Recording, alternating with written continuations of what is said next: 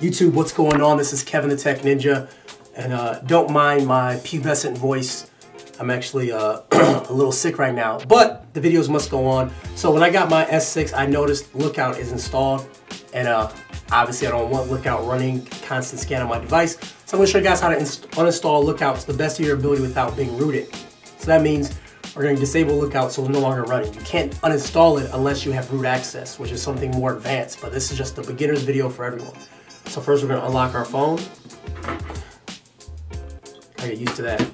All right, so the first thing we're going to do, as you can see, it's still running up here, and there's nothing we really can do to get rid of it. It's always going to pop up. So we're going to head into our settings.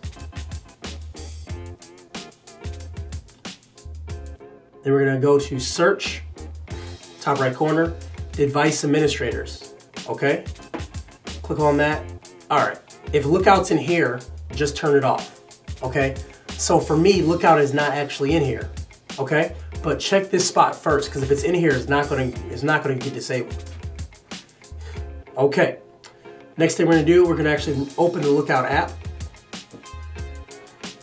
Select this button right here, top right corner, click auto scan. We're going to turn it off. Okay, now we're going to head into our settings again. This time we're going to go into applications, application manager. We're going to head to Lookout under download it. We're going to clear the data. We're going to force stop again, uncheck show notifications, and disable. Got that? So we're clearing data, we're stopping notifications, and we're disabling it. That's it, guys. That's how to uninstall Lookout from your Galaxy S6 or any T-Mobile device.